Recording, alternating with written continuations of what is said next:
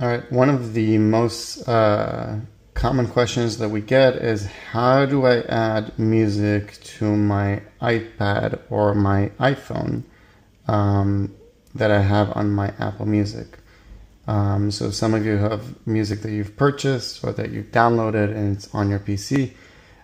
So the first step that you want to do is you want to load the Apple Music app on your PC or Mac, then go to Library and then go into Add Folder to Library, search for your music and then click Select Folder. I already did that step. I'm going to skip it here. And then you want to go into the library again and click Update Cloud Library.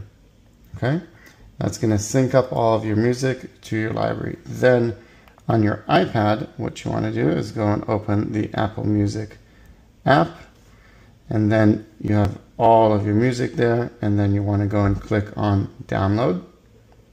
Okay, so I just downloaded this Take On Me by Aha. Then I'm going to go and open the 432 player.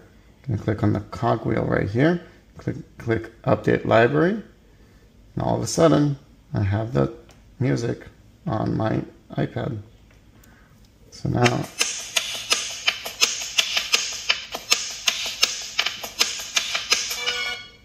So now I can play the music that I downloaded, and essentially, unfortunately, you're going to have to repeat this process for every particular song that you want. So let's go ahead and download this song. And you can only download music that you've either legally purchased or that you've backed up from your own PC or Mac. Unfortunately, music that you stream from Apple Music that you've downloaded is encrypted and only limited to be played back by Apple Music.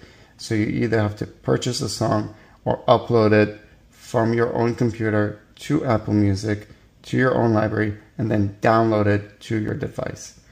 Hope that helps. If you have any questions, leave them in the comment box below. Thank you.